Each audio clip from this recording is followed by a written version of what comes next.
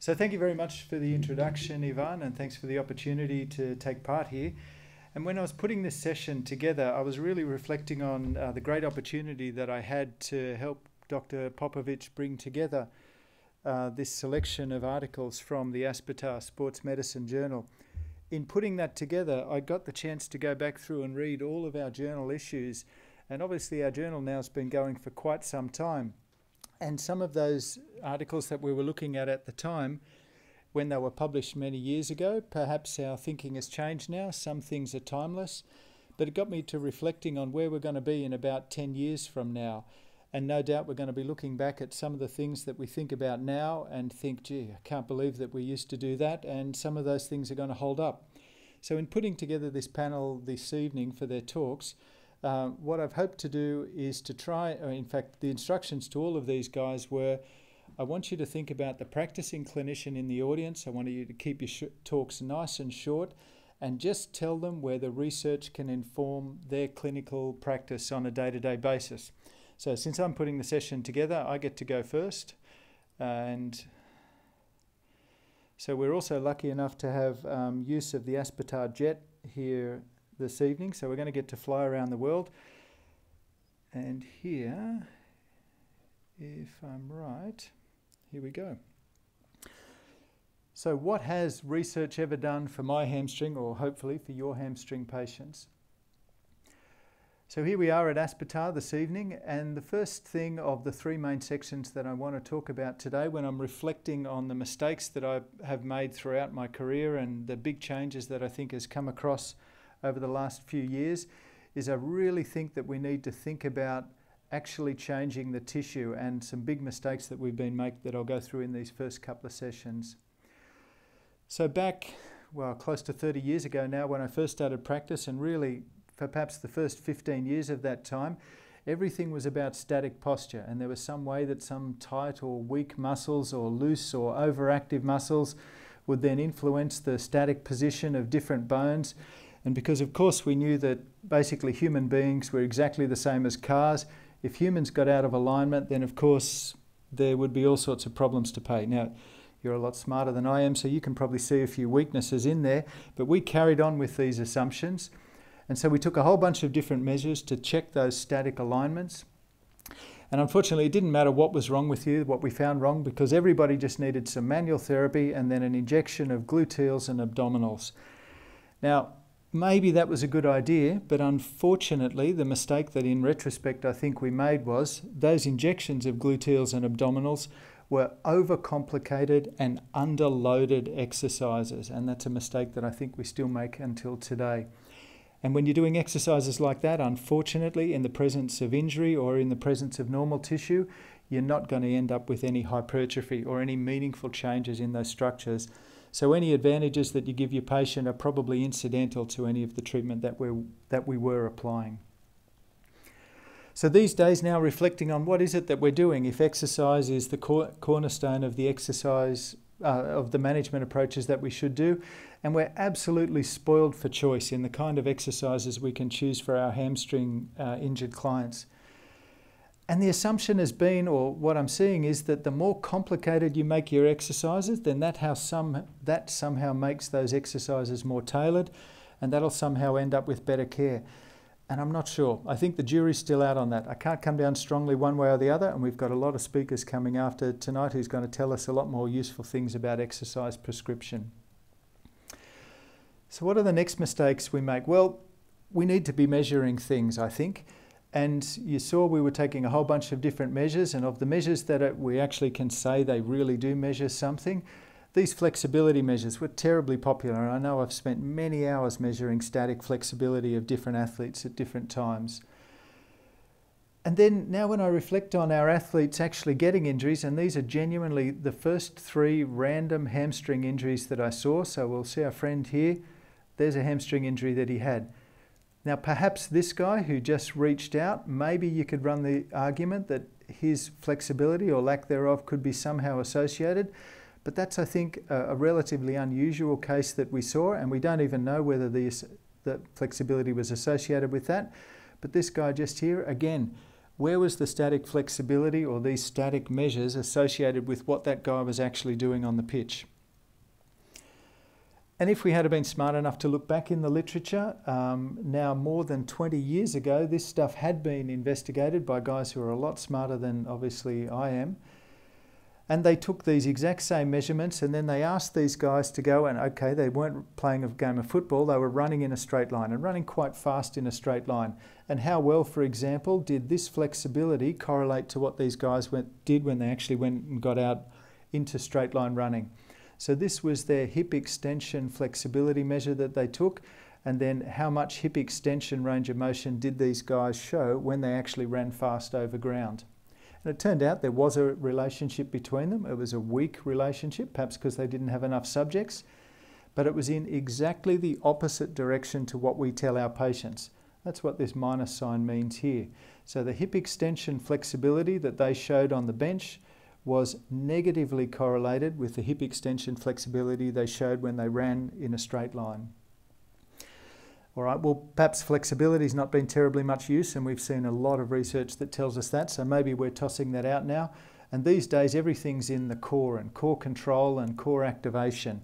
I could never remember whether we were supposed to be getting our patients to turn their hamstrings on before their glutes or their glutes before their hamstrings, but this is basically how we were assessing it in the clinic. Again, this had been looked at so many years ago, and again by people a whole bunch smarter than me. We won't go through the details here, but I'll tell you that these guys gave themselves every chance of finding something correlated with something else by looking at a whole bunch of different measures and looking at a whole bunch of different outcomes. So they had 18 chances just by luck alone to have something come out, and nothing was significantly correlated in terms of abdominal strength. The strongest correlation that they got was 0.32, which means about a ninth or about 11% of the variance was explained, or looked at a better way, 90% of the variance explained during actual movements was not explained by core control. So what's the mistakes that we're making currently that perhaps we're making these days, repeating the mistakes of the past? Well, nowadays we don't have to rely on bad measurements because we all have a supercomputer with a high-speed camera, and so we can take photos of our athletes. And again, I just suggest a little bit of caution before we jump there. And this has been taught to me by a friend and colleague, Rula Kotsafaki, who's one of the physios who works here, but really she's a biomechanist. And she's shown me that, for a start, these measurements, so this particular guy here, we're looking at how bent the knee is, and this is the same athlete hopping as far as he can horizontally. He's doing about 10 degrees or 10-15 degrees less peak knee flexion in one of these legs. I'll defy you to tell me which leg it is because I just can't see it with my naked eye. More importantly though, it's not the range of motion. So this is another guy that I've really slowed down to give you every chance to be able to see the difference. He's running over ground at about 7.5, 8 meters per second while we do this. And there's a difference in the amount of knee straightening that he's doing, and it's only about 2 degrees. But far more importantly, the amount of work that his knee is doing. So one of his knees, when he lands, he's doing negative work, he's absorbing, and then there's the propulsion phase. He's doing about a third or less work on one of his knees, both during the absorption and in the propulsion phases. Again, you cannot see this with your naked eye, unfortunately. It's not the joint angles that cause injury, it's the forces. You can't see forces. So it's all been doom and gloom so far. What do we take out of it? What have I learned that I've changed with my patients? And it comes back to the problem is the solution. The thing that we have to fix is the thing that got us into trouble in the first place. And in this case, by and large with hamstring injury, it's fast running. So fast running, and again, there's more talks going to come up this evening which tells us in much better detail about the exercises we should be doing. So I'll just concentrate on one here, which was done a few years ago now. And these guys looked at a whole bunch of different exercises. We'll focus on this one here. The exercises that these guys did during their during the study, they compared them to fast running on one of these treadmills, a curved treadmill. So all the different exercises here were normalised to how much activation they saw during fast running on a curved treadmill.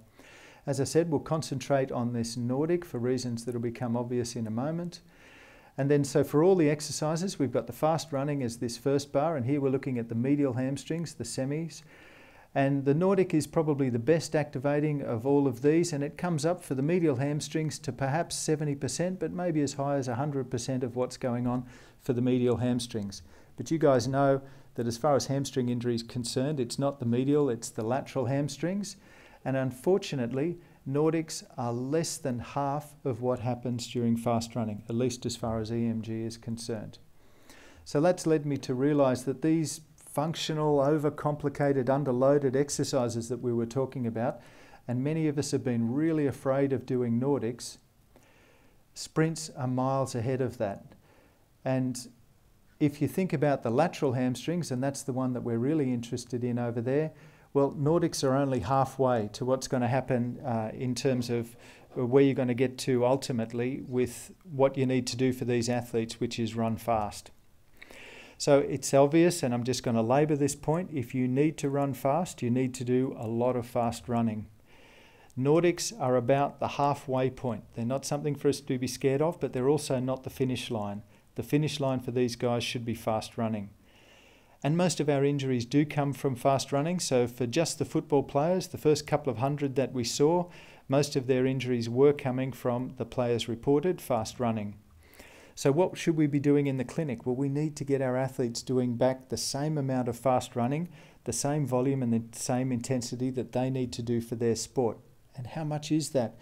Well, it really varies according to sport. So if we take one sport, and I'm deliberately taking some really old references here because this information has been around for years. Australian rules football is a game that's played over 4 quarters, and during those 4 quarters, the athletes make a whole bunch of different movements. They end up with, if we count higher speed and very fast running, so above 20 and above 23 kilometres an hour, they're going to average 1,600 metres. But the devil's in the detail here. The standard deviation is 800 metres. So if you think preparing your athlete, you need to get them back to 1,600 metres for that sport, it means you're under-preparing the athletes for half of the games that they're going to come up against. If you actually want to prepare them for 2/3 of the games, we need to add 1 standard deviation, 2.4k. Or if we need to prepare them for more than 95%, then we need to get up to about 2 standard deviations, and that's 3.2k for these athletes. Different sports, different demands. Football, and now different levels. High-level international players do about 1/4 to 1/3 more high-intensity running and more than half more sprinting than professional players of a lower standard. Of course, it depends on the position you play as well, and it probably won't surprise you guys who know more about football than me that defenders don't do as much fast running as strikers, don't do as much fast running as midfielders. So the take-home message that I get for you, and before we hand over to our next speaker, is you need to figure out what the demands of your athlete is, and especially what those worst-case demands are, and probably frame that in terms of the amount of fast running that they're going to need to do. So now we'll move.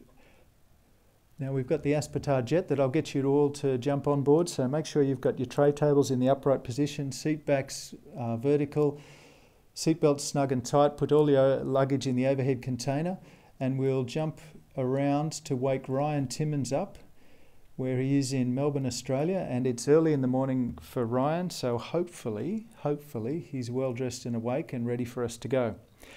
Ryan is a lecturer at the Australian Catholic University and part of their Sprint Research Centre, and he's strongly involved in doing research that hopefully translates across to sport and across to injury.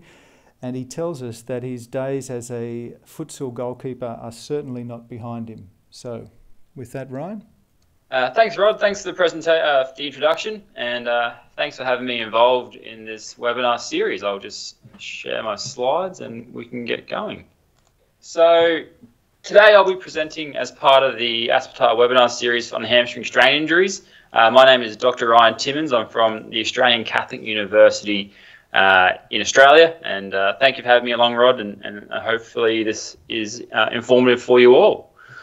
So my talk today will focus on a couple of topics. The first one looking at the magnitude and the laterality of muscle recruitment during hamstring exercises, and kind of focusing on this concept of exercise intensity to drive some favourable hamstring adaptations. So to start with, I'll introduce this concept of laterality. So when I speak about our concept of laterality, We're looking at the hamstrings here, and we're comparing exercises that might recruit, say, more so the lateral hamstrings or the medial hamstrings. So there's balance between, say, one exercise obviously recruiting a range of the hamstrings, but is one more medial or laterally biased in its recruitment? So this concept of laterality. So what does the literature say about exercises and their ability to recruit between the medial and lateral hamstring? So here we've got a bit of work from a review from Matthew Bourne over here in Australia as well. And it's comparing what the evidence says with functional magnetic resonance imaging and comparing the activation profile of certain exercises. So on the y-axis, we've got the exercise, and on the x-axis, we've got our intensity or ratio of medial or lateral hamstrings. So if it's less than 1, we've got a relatively higher medial hamstring activation. If it's greater than 1, we've got a greater amount of lateral hamstring activation. And what you can see is there's a pretty decent split between things being more, having a greater trend towards more lateral hamstring activation when they're actually hip dominant exercises. So anything really above here, we can see are mainly hip based, and we're probably getting over a 0.6 recruitment, showing that probably more biceps femoris usage with our hip dominant exercises. Once we look at exercises that mainly focus on the knee, we go to a greater extent of medial hamstring recruitment than lateral. And so obviously these exercises such as the Nordic and so on and so forth are very knee based. And as a result, we have a greater recruitment of our medial hamstrings. But this is just one concept that we need to consider when selecting an exercise. This is just the balance between our lateral and our medial hamstrings. It's a big focus within the clinical space, is do we just pick an exercise because it's more medially biased or more laterally biased? But one concept that gets lost when making this decision is the concept of magnitude, and the magnitude related to intensity. So whilst you might have an exercise that more preferences the lateral hamstrings, it may be poor in its magnitude to actually do so. And what that actually looks like, I'll cover through now. When we speak of magnitude, we speak of basically how much of the muscles are recruited. Okay, we still have that balance between left and between medial and lateral, but now we're looking at how high we can actually recruit those two groups of muscles. So again, some great work from Matty Bourne in Queensland and Australia, and basically some of the work he did is had a bunch of exercises we can see here, some hip-based, some knee-based, and compared the extent or how much these muscles are active during certain exercises. What we've got here is that balance between our medial and our lateral hamstrings from these exercises. So on the y-axis, we've got our lateral hamstring EMG, so how much the lateral hammies were activated during these exercises. So the higher up we go, the more lateral hamstring we use. And on the x-axis, we've got our medial hamstring activation. So the further along we go, the more medial hamstring we use. So we pick out two comparison exercises, one being the knee-based Nordic, and then one being hip-based hip extension at a 45-degree. And we can see, as what we got from the last slide, our hip extension exercise on the left-hand side of this diagonal line is more biceps femoris active.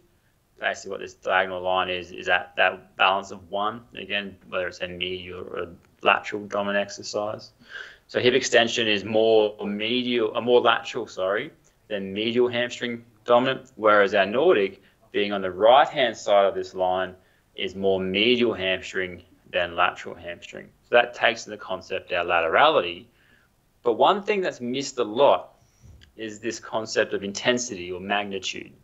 So with our Nordics, we can see here, whilst they're a medial dominant exercise, they're still the greatest recruiter of our lateral hamstrings as well. Our hip extension, our greatest lateral hamstring recruiter, actually has a lower amount of lateral hamstring recruitment relative to the Nordic. So magnitude is really important. This intensity is really important.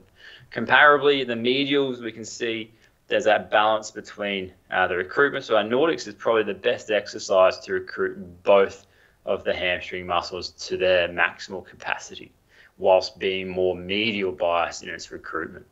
Okay, so it might recruit the medials more than the laterals, but overall, compared to other exercises, it's much better at getting the laterals going than what the others are.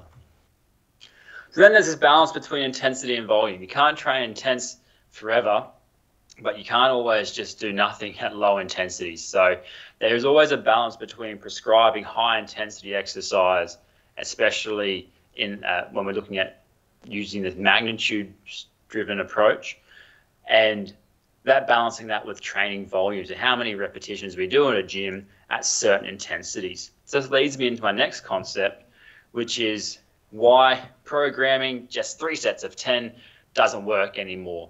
And we consider how much our intensity and our programming of these exercises comes into play. We need to consider this much more. So one example we've got here is why 3 by 10, or typically, well, in this actual study, it was 12 by 10 by 8, just really isn't done anymore. So the best evidence we've got for injury prevention in elite sport is using the Nordic hamstring exercise from some of the work done by Christian Thorberg and co. in 2011 in the Peterson study. And there's some follow-up work undertaken recently looking at the actual adherence to these exercise programs in Champions League football teams.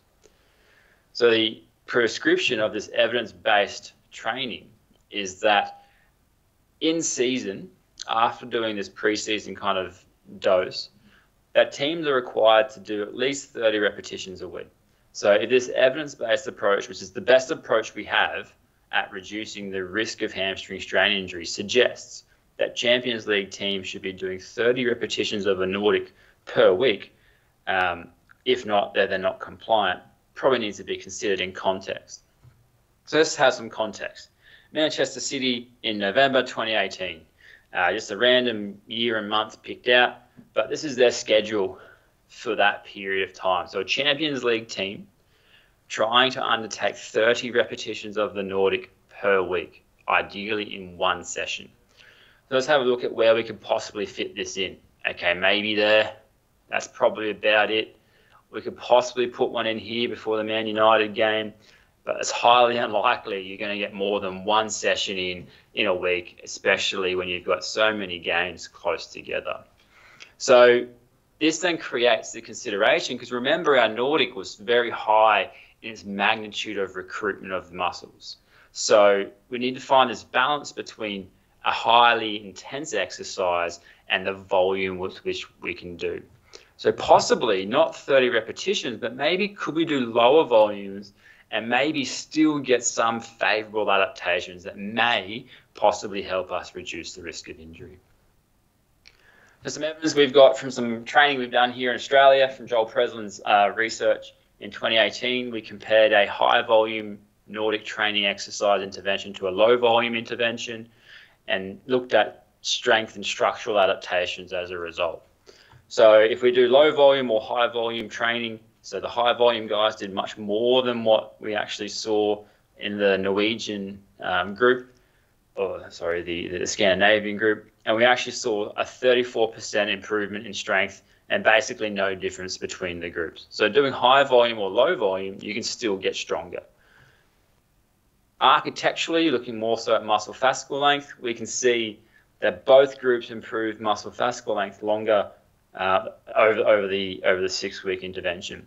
So from here, you can see there's no added benefit to doing more exercise than we have to. So that balance between intensity and volume is key. But one key take home for me, and like I said, there's that main point here, is the intensity of the exercise. So the Nordic is quite hard and quite taxing. But in that study that I just presented, the big take home is, whilst you might be able to, yes, do lower volumes, the intensity of those lower volumes are really, really important. Okay, if you still want to drive favorable adaptations, you need to still have people training at a high intensity. And how is that maintained once you do, maybe 10 weeks of training of 2 sets of 4, is adding weight. So here's one example of a participant we had at some point in the training study. He utilized a Nordic with body weight, an additional 35 kilograms held to his chest. And you can see here, this is probably set 1. You may have gone back a little bit as you went. That's what we're looking at for that intensity of effort. So whilst we may have a lower volume, we do need to still consider that intensity as part of our prescription and also part of our calculation of volume. So really need to consider intensity. It just gets lost in the wash a lot. And to continue on that, we actually have some evidence to show this. So say if we did 6 weeks of low volume training, so carrying on that same intervention that we did in the Breslin study, we have low volume training, 2 sets of 4 of the Nordic, again done at a very high intensity. We compared the people that just used the body weight approach, so they get stronger, they get really good at the Nordic, and then they stop really getting overloaded. And then we had guys that we just kept loading up with lots of weight to make sure every effort was really, really hard and really full. And we compared what happened. We also did use an exercise called the razor, but I won't talk about that today.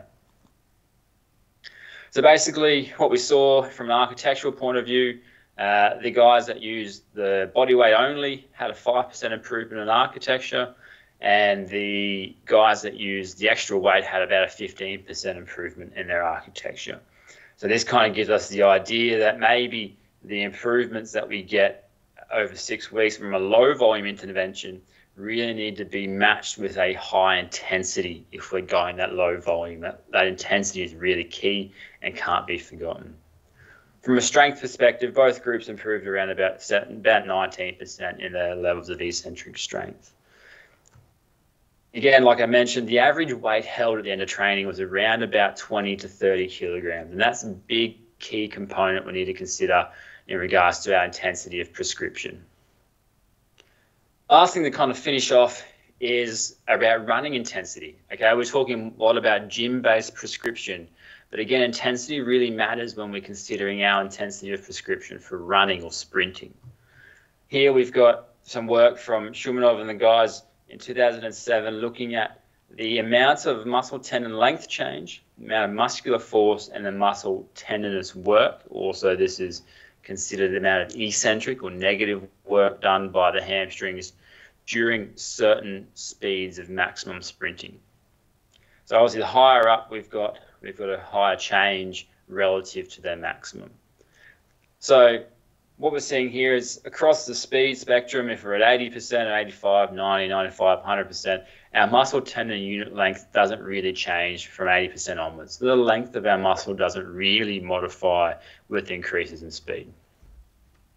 The amount of force produced has this linear relationship as we improve intensity. So the faster we run, the greater amount of force that we're actually having go through that MTU. And that's pretty linear. So as you go from 80 to 85, it's a pretty decent step to 90, 95. The one that's very interesting is it says a big peak here in the amount of negative work, so the amount of eccentric work the hamstrings do when we go from 95 to 100%. So you can see that decent jump in the amount of intensity, the amount of work, the negative work the hamstrings do. So we really need to consider, and this highlights really well, how important max velocity is. So if you're prescribing high intensity sprinting and you're going 80%, 85%, you're possibly missing out on almost 30 or 40% of negative work when you're thinking, oh, 80% is close enough to 100. Well, you're actually probably missing out a fair chunk of intensity here that might be useful for your participants or for your clinicians.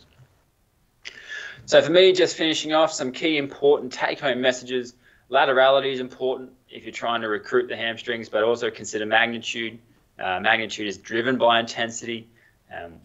We really need to consider that, just that balance between the two medials or laterals, but how hard they work. 3x10 doesn't cut mustards anymore. We need to actually go quite hard, and doing things quite hard, you can't do that 3 sets of 10, especially in practice when you have 3 games in a week. when we program things, we do need to remember that intensity is part of our programming calculation for volume. So sets by reps by intensity. If you just go 3 by 10 and you don't change that, you're going to forget that intensity is a really key factor of our programming. Running intensity is key. Again, the balance between 80% and 95%, even 100% of max sprinting has a big difference to the implication of the hamstring work that we do. So for me to say thank you for today, for having me involved, Rod, and the guys at Aspetar. Again, everything I presented today is not just all my own work, but a bunch of work that we do across the group. And we wouldn't be where we are today without Dr. Anthony Shield, Dr. Morgan Williams, and Dr. David Opar. So thanks to everybody on this slide, and thanks to everybody in Doha and around the world for listening. Now, I realise I've made a bit of a mistake here and I'm wasting a whole bunch of fuel in the Aspetar jet, because we were just a moment ago down in Melbourne, Australia, where we've also got Dr. Jack Hickey, who's at the Australian Catholic University.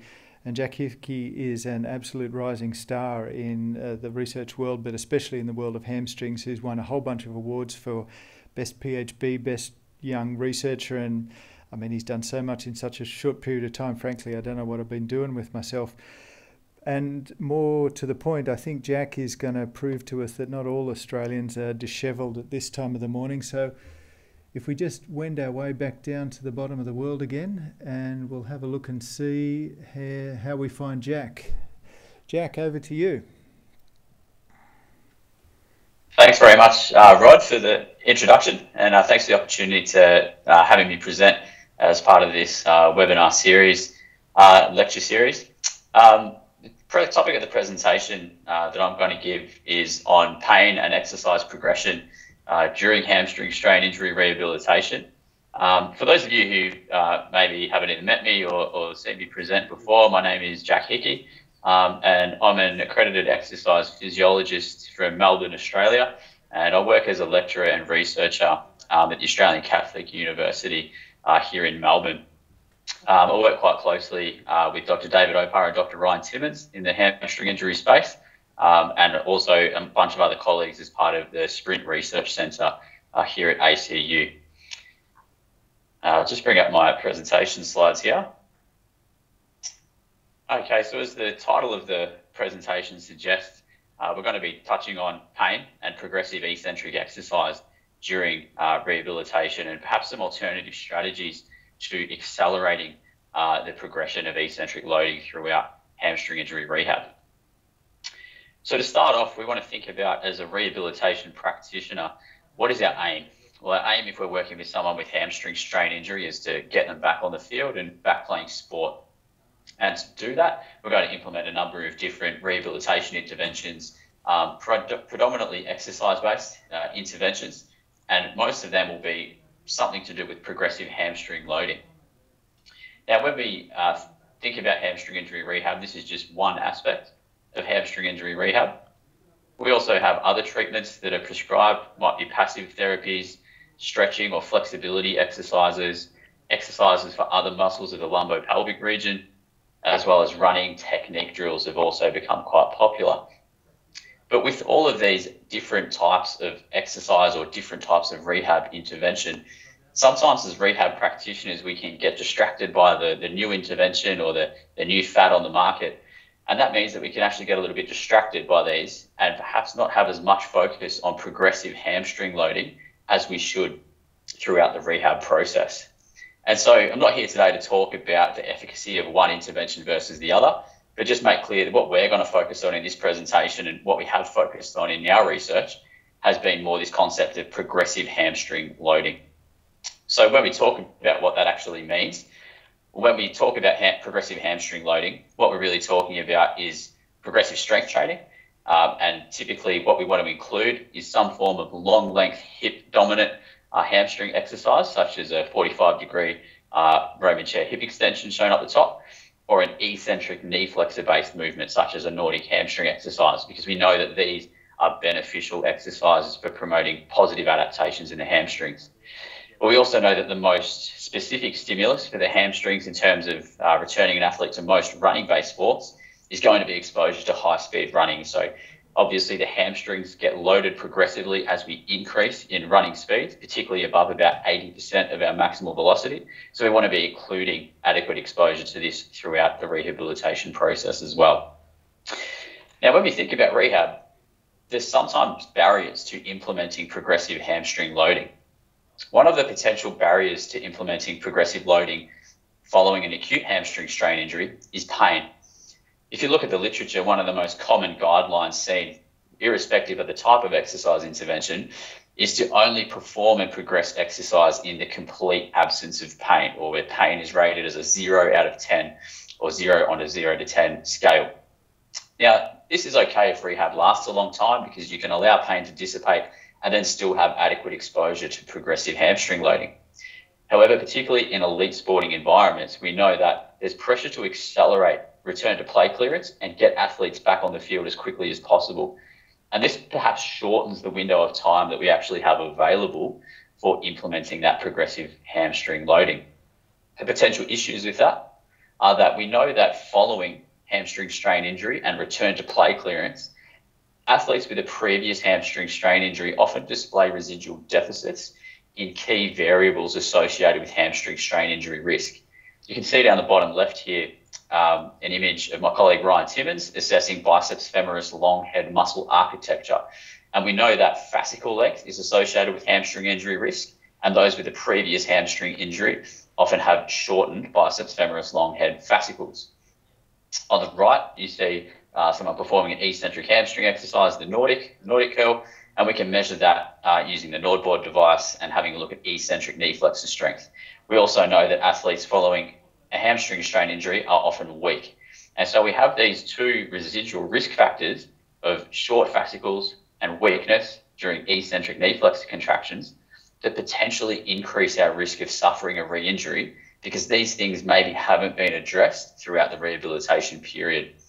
So when we sort of took a look at this a number of years ago now, we thought, well, how can we maybe short circuit this lack of progressive hamstring loading in rehab? We're probably not going to be able to ask athletes to stay in rehab for longer and prolong that return to play clearance time. So we need to look at the other barrier, which is pain, and consider, is this or are these residual deficits in hamstring structure and function an outcome of no pain, no gain? And this was a concept that we explored in a randomized control trial, which was published in JOSPT last year. And basically what we did in this study is we had a group of athletes, 43 of them with clinically confirmed acute hamstring strain injuries present to us. Now, these individuals all followed the exact same rehabilitation program. What was included in that rehabilitation program was focused on progressive hamstring loading. They followed this program all the way through to achieving return to play clearance. And so what you can see here is from the start of rehabilitation, all participants in this study were exposed to 3 exercises. These were 3 bilateral hamstring exercises, starting at the top left with a 45-degree hamstring bridge. In the middle, you can see an eccentric sliding leg curl. And then on the right, we have a 45-degree hip extension. All 3 of the exercises are started bilateral to allow the athlete to selectively load or unload their injured leg based on what they can tolerate. Then each of those exercises was individually progressed. So the hamstring bridge goes from bilateral to unilateral. The 45-degree hip extension, the same. And then with this sliding leg curl, we had 2 exercises that were added. One was a unilateral sliding leg curl shown down the bottom left, and the other was the Nordic hamstring exercise. So each exercise was progressed once the athlete could perform the appropriate bilateral variation for a prescribed repetition range. In addition to these strengthening exercises, we also included a progressive running protocol. And this protocol was based on the work of Amy Silder and her colleagues from back in 2013. And what we did is we used a 50-metre running space that we had available to us on site here at the university. And over that 50-metre distance, we progressed our athletes from a walk-jog progression, moving to a jog-run-jog, and then eventually up to a run-sprint-run, where one of our final return-to-play clearance criteria was the ability to run with 100% effort with no pain or apprehension. So all participants followed that rehab protocol. The only difference was we had 22 participants who were allocated to a pain-free rehabilitation group. So they were only allowed to perform and progress within absolute pain-free limits, as is commonly recommended. Then we also had a pain threshold group. Now, this group was allowed to continue performing and progressing exercise up to a limit of 4 out of 10 on that 0 to 10 numeric pain rating scale. Now, our two primary outcome measures were, did this change how long it took our athletes to get back to return to play clearance? And also, did it impact on their risk of re-injury at 6-month follow-up time point? Let's start by having a look at the return to play clearance time. What you can see here is a step plot where on the y-axis we have the percentage of participants in each group, and on the x-axis you've got the number of days following acute hamstring strain injury. The blue shows the pain-free group and the orange shows the pain threshold group. Now you can see that there's a bit of overlap between the two groups here, but if we actually then plot a horizontal line at the median, or to represent the median return to play clearance time, we can see the pain-free group took 15 days to get back and the pain threshold group 17 days. But there's a large amount of overlap in the 95% confidence intervals, which basically means there was no statistical difference between our two groups. So both had relatively brief periods of rehabilitation, but no difference or no change by allowing low levels of pain. If we take a look at the return to play clearance time just on another figure here, showing each individual data point, again, you can see the amount of overlap and the fact that there was no statistical or no clinically meaningful difference between the two groups. The other outcome was having a look at those athletes who went on to sustain a re-injury 6 months after being cleared. And there was no difference between the two groups, at least from the point of view if we had relatively low overall participant numbers, but also relatively low numbers of re-injuries.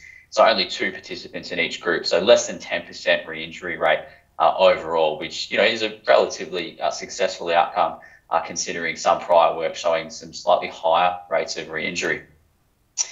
Now, if there's no major difference in return to play clearance times or re-injury rates, then we might think, well, what's the benefit of perhaps eliciting some pain during rehab exercises? And for that, we actually really need to look at the changes in hamstring muscle structure and function. So we actually measured eccentric knee flexor strength throughout the study whenever they performed the Nordic hamstring exercise in rehabilitation. And on the x-axis, we can see eccentric knee flexor strength as measured by the Nord board. And to provide some context to our data, we can also plot a vertical line crossing that x-axis, which is taken from Ryan Timmins' PhD work in elite soccer players. It shows that about 337 newtons of strength is the statistical cut point for increased or decreased risk of hamstring strain injury. We can then do the same for biceps femoris long head fascicle length, which we measured before every rehabilitation session. And again, we can plot the horizontal line here at 10.56 centimetres. Now, this gives us a nice graph with 4 quadrants, where down the bottom left, we're considered to be short and weak and at greater risk of hamstring injury, or the top right, where we want our athletes to be long and strong and somewhat protected from hamstring strain injury. From the start of rehab, we can see most of our participants sat within the short and weak category, but by the end, they were able to make a large shift up to that long and strong category. Now, this is looking at all of our participants lumped together. If we actually then take a look at the group level, what we see is that both groups ended up in the long and strong category, but if you pay particular attention to the x-axis and eccentric knee flexor strength, there was a difference between the two groups and greater strength gains in that pain threshold group. So the first take-home message here is that following hamstring strain injury, even in relatively short periods of return to play clearance or brief periods of rehabilitation, we are able to make adaptations in terms of increasing fascicle length and eccentric knee flexor strength. But perhaps it's not so much a case of no pain, no gain, but perhaps no pain, slightly less gain, which certainly isn't as catchy of a title. But basically, if we allow low levels of pain during exercise, we might get some additional benefits, particularly with strengthening the hamstrings throughout rehabilitation. Now, because we saw these big improvements in terms of strength and fascicle length in both groups, we actually recently gone back and had another look at our data to take a closer look at how well did we expose our athletes to eccentric loading, because we know this is what leads to changes in fascicle length and eccentric strength. So here we're going to take a look at a conventional model of how hamstring strength exercises tend to be progressed throughout rehab. So generally speaking, these exercises are split, and at the start of rehab, most rehab protocols will introduce isometric loading and then gradually progress to implement more eccentric exercises as part of rehabilitation. The main barrier to getting from isometric to eccentric is often being pain-free or the resolution of pain during isometric knee flexion. Now, when we designed our rehab protocol, we actually decided not to implement isometric exercise, and we actually implemented eccentric exercise from the start of rehabilitation. And rather than waiting for the resolution of pain on isometric contractions to guide when we actually progressed this eccentric loading, what we did is we used what we call an exercise-specific progression model, where once the athletes could safely perform that exercise through the prescribed repetition range, we then added more challenging variations. So as you can see here, the unilateral slider and the Nordic hamstring exercise were added at that point. What we did with the data with our 43 participants from that RCT, we went back and had a look at how long it actually took them to progress from this bilateral slider to the unilateral variation and to the Nordic hamstring exercise, and compare this to how long it took them to be pain-free on an isometric strength test, which we also collected throughout rehabilitation. And what we can see from this figure here, on the y-axis, we have the percentage of participants achieving each of those milestones, combining both the pain-free and the pain threshold group together. On the x-axis, the number of days from hamstring strain injury. What you can see in the light grey is that the progression of eccentric loading occurred significantly earlier than how long it actually took them to be pain-free on an isometric contraction. And this was on average 7 days earlier, meaning we were able to implement or accelerate eccentric loading by 1 week during hamstring injury rehab. And you might think 1 week isn't a very long period of time. However, if we factor in, we've got return to play clearance times of just over 2 weeks, then being able to accelerate exposure to eccentric loading a week earlier really is clinically significant in terms of actually hopefully eliciting adaptation. Now, it's one thing to do these exercises a little bit earlier. We also want to have a look at how well they were tolerated. If we have a look at our eccentric exercises compared to our isometric strength test, we can actually look at how many participants reported pain the first time they tried them. So firstly, looking at the bilateral slider, the majority of participants were pain-free. For the unilateral slider, we had a few more participants report pain, but still the majority were completely pain-free. And surprisingly, with the Nordic hamstring exercise, around 80% of our participants, the first time that exercise was introduced, were able to perform it completely pain-free. But if we compare that to that same session where they first performed those eccentric exercises, and we take a look at their pain during an isometric, we actually see the opposite, that about 80% was still reporting pain during an isometric knee flexor strength test, which suggests that normally we'd be holding these athletes back from progressing, when in actual fact they're able to perform these exercises safely. We could also have a look at some objective strength data, which we collected during all of these exercises, and we could look at injured leg relative to uninjured leg in terms of knee flexor force output on the y-axis. This green zone represents 90% and above, or within 10% deficit. And then what we can see is from the bilateral slider, the unilateral slider, and the Nordic hamstring exercise, the first time participants performed these, the majority sat well and truly within between limb symmetry, with the average being close to 100% across all of them. The same session, if we look at the isometric strength tests, we see the opposite. Most people have a strength deficit, which normally practitioners would look at and say, you're not ready to go and do an eccentric exercise. However, this data suggests that type of progression criteria probably isn't valid, and we should be progressing more on an individual and exercise-based model.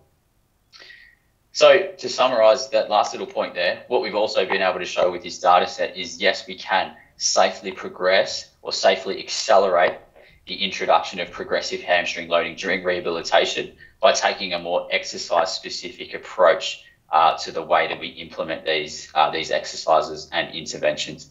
It's important to also take note that this is just one piece of the pie when it comes to hamstring injury rehab, and we also need a lot more participant numbers to know what the true outcome is with this sort of approach on things like re-injury in the long term. Just to finish off, I'd just like to acknowledge my colleagues, particularly Dr. David Opar, Dr. Rod Timmins, and Dr. Narav Mania, who were instrumental in conducting this study, along with all the study participants who were involved in this study over the last few years. So thanks very much for listening, and I hope you enjoy the rest of the presentations.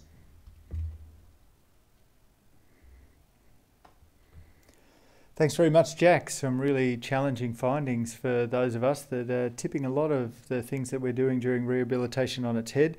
But it would seem that the dearth of combs and other hair care products in Australia persists. But that's something I don't need to worry about too much these days. Now again, the Aspetar jet has been refueled and we're on our way this time to into Dublin Island, I should say, to reacquaint ourselves with Nicol van Dyk. Nicol's well known to lots of you, I'm sure, but especially us here in Aspetar, where his bright and shiny face has been an absolute fixture here for years while he did his PhD, while working clinically here on hamstring injuries. These days he works for Irish Rugby as part of their medical team, but with a particular focus on injury prevention and rehabilitation. So without further ado, Nicol. Thank you, Rod, for that kind introduction and for the invitation to be part of this series. I think it's a wonderful initiative and just an incredible achievement and effort from everybody, maybe especially Dr. Popovic and Ivan for pulling this together. It's a wealth of knowledge that will serve clinicians really well. And in this session, really proud to speak about my contribution to our understanding of hamstring injuries and the work we did while I was in the rehab department at Aspetar and part of the ASPREF team. So very fortunate to do that. Although speaking to you at the moment from rather wintry Dublin in Ireland, where I'm working for the Irish Rugby Football Union, and still very interested in injury prevention and how we best manage our athletes. So it's been a fortunate journey for me. And I'm really proud to share some of the work we did while I was at Aspetar.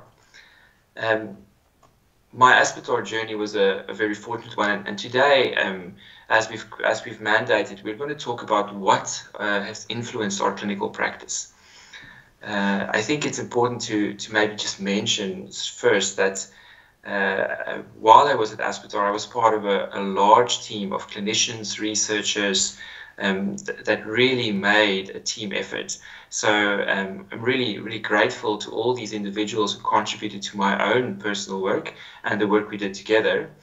This is an old picture of the rehab department, but certainly probably the one that reflects the best when I was there.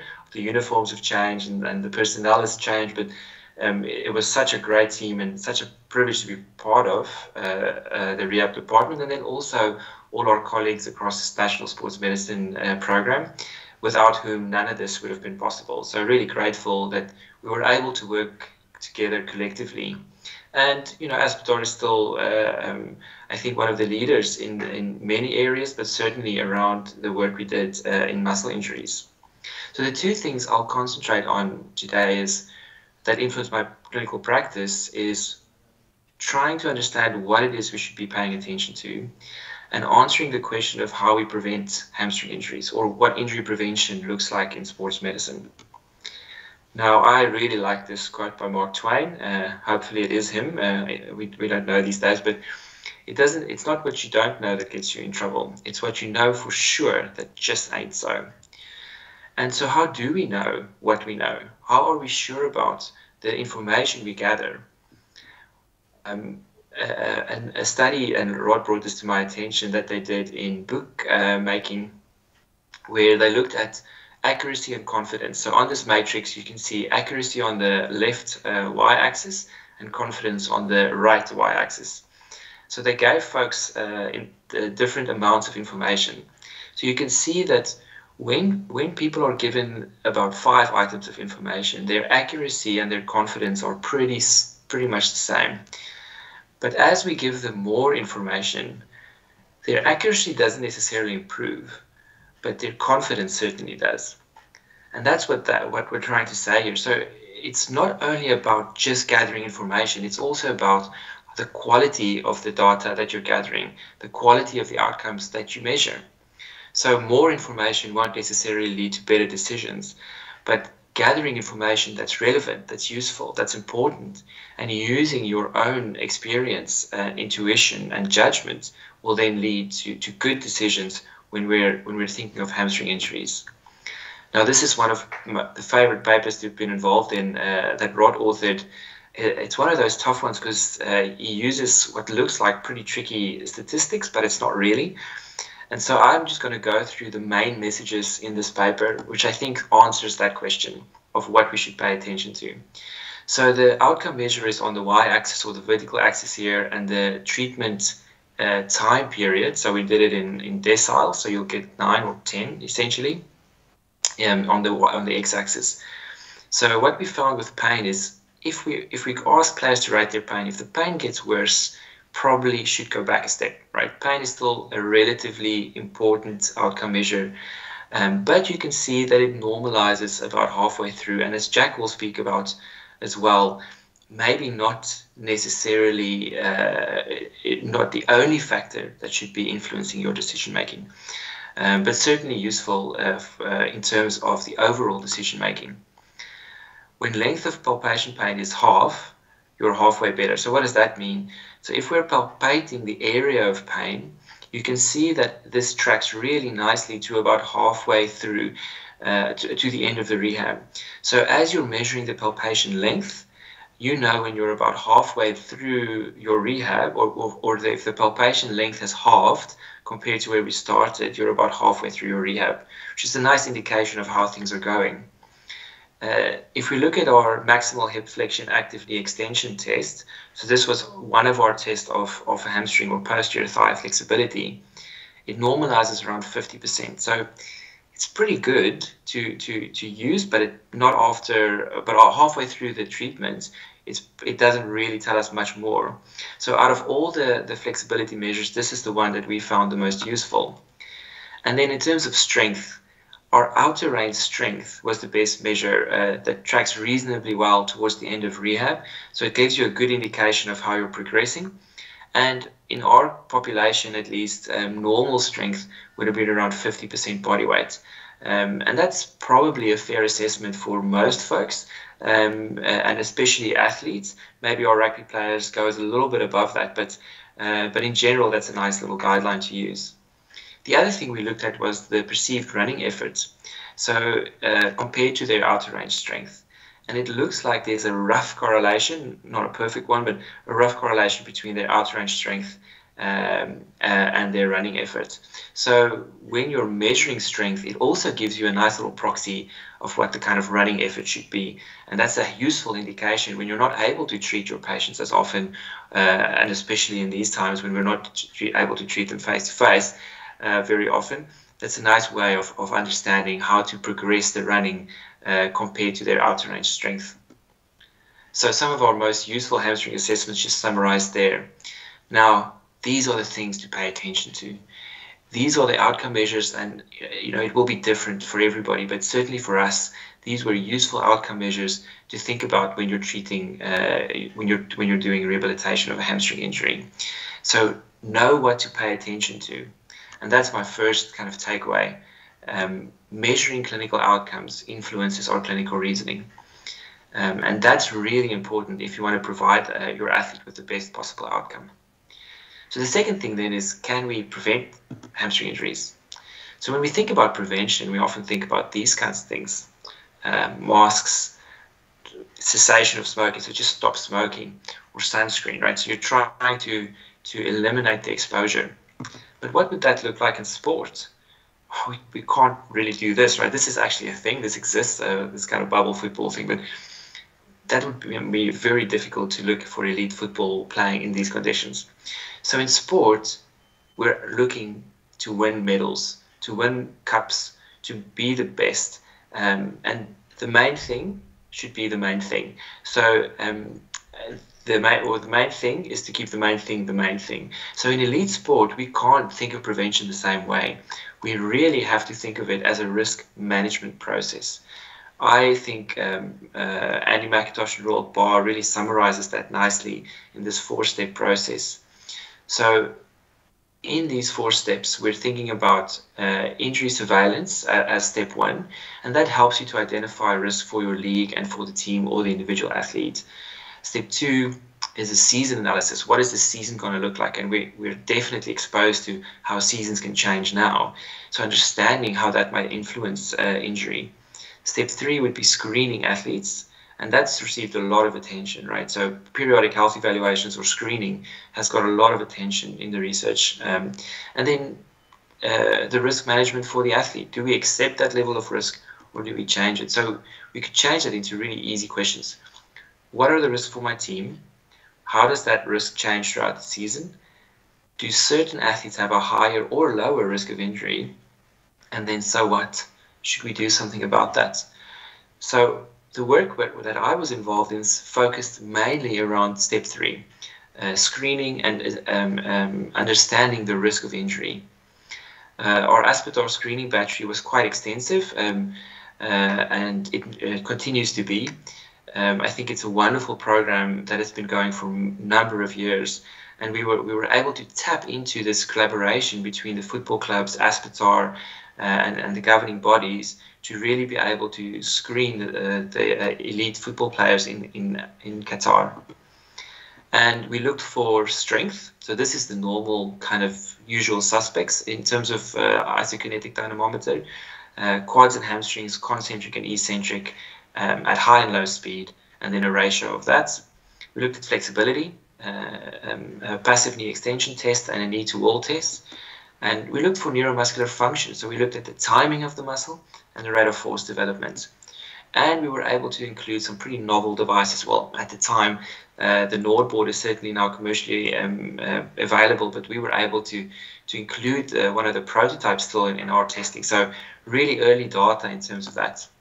So we ended up in over 6 seasons looking at over 800 players, more than 250 injuries, and it ended up being around 4,000 tests. So this is still the largest prospective cohort study that the world has ever seen. So we're really, really proud of this effort.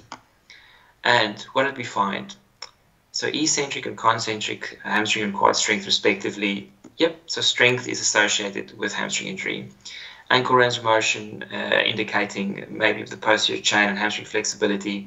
Yep, flexibility had a small association, significant but small association with hamstring injury. And then torque development and muscle activation, no. So it looks like that might be more affected once the player has been injured. Certainly is still part of an overall holistic treatment of the athlete, but we didn't find an association in our group. So in a very practical way, if we had the hamstring eccentric strength on the x-axis here and the proportion of players, the number of players on the y-axis, you can see that the injured and the uninjured groups completely overlap. So the injured in red and the uninjured in blue. So most of the folks are here in the middle, but whether you're strong or whether you're kind of weak, and you've seen us present this before, it's really hard to identify the individual athlete that will get injured because these groups completely overlap. So it's about clinical utility versus clinical validity. Yes, this is a valid thing. Yes, there is a relationship. But from a clinical point of view, we want to try and help the individual athlete. Now, if we take that knowledge, so there's some importance about strength for reducing injury. For the team, we know that we have effective tools, right? The Nordic hamstring exercise has been shown numerous times to be effective, not only in prevention, but also in some markers of performance. So in this systematic review, we just looked at every study we could find, and none of them, even the ones that didn't find a strong relationship, was able to shift the overall effect. So as a rule, until the evidence changes, I think we're pretty comfortable in saying you can include the Nordic hamstring exercise as a team approach to reduce your injuries. But for the player, and this is something that's often missed in this paper we published in 2017, I think there are certain things we can certainly stratify risk, but also we found a really interesting thing around our rehab. Now, this is the timeline for when we started doing screening. And those two papers looked at the first 4 seasons on 600 players and the second 2 seasons, or 2 seasons after, and 400 odd players. And we looked at previous injury as a risk factor, as you would expect. And in the first one, we do find it. So, yep, that strong risk factor we always find is there. But in the second one, it kind of disappears. Now, we had to really think hard about this. Qatar is a small geographic location. All the clubs are within our reach. So what happened? Why does this strong risk factor suddenly disappear? And what we realized is we started doing our first randomized controlled trial in 2010, and then the second one around 2013. That's about to be published. Really excited about that. But what happened was, over the course of this time, many of the players, the majority of the players, received either rehab at Aspetar or at their clubs, but following this rehabilitation protocol. Now, that's freely available online if you wanted to have a go and look. But that meant that they were getting really good rehab. So it looks like if we're able to provide our players, our athletes, with a really good rehabilitation process, we might mitigate the risk of previous injury. Now, we didn't specifically test for that, but I think that's a reasonable deduction. And that's a wonderful indication to us. If we do a good job with our rehab, we'll be able to reduce the risk of injury. So Phil Glasgow, who works with us here at the Irish Rugby Football Union, Phil says rehab is training in the presence of injury. And so I like to say, I like to think that an ounce of good rehab is worth a pound of prevention. So our clinical outcomes influences our clinical reasoning, and injury prevention at some level, right, maybe not primary, but certainly at a tertiary level, is actually just good rehab, doing a really good job with our athletes, making sure they get good outcomes when they return to sport. So thank you for your attention. Thank you for the invitation to be part of this session, and I'll hand over to Rod again. Really appreciate this opportunity. Thanks, Nicol. Always great to hear your voice, and your really nice way of cutting through things. The main thing is to keep the main thing, and I think that's the main thing that we learned tonight. So while we're in the Northern Hemisphere, we're going to stay, and we're just going to jump across the pond to see Dr. Arnlaug Wangensteen, who was doing his PhD here for a little while before he moved back to the Netherlands, where he's now at the Amsterdam Medical Centre and continues life these days, sadly, as an orthopaedic registrar. I say sadly because we all thought in the rehabilitation department that Arno was perhaps one of the smartest doctors that we'd ever seen, and maybe if he pushed himself a little harder, he could have been smart enough to be a physio. So thanks, Arno. And Arno's going to tell us about an injury that might well be specific to physios, but let's see. It is nice to see you again, and welcome everyone to beautiful Amsterdam. My name is Arnlaug Wangensteen. I am an orthopedic resident and researcher focusing on hamstring tendon injury at the University of Amsterdam. And today I wanted to discuss the potential hamstring injury blind spot, the proximal hamstring tendon avulsion, as well as touch a bit on decision making once a diagnosis has been established.